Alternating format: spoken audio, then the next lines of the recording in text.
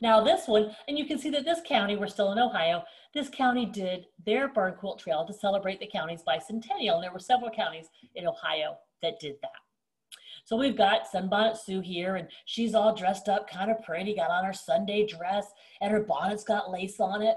But this one is so fun, because if you talk to the farmer, he's gonna say, come on, let's get a little closer to that barn. Take a look.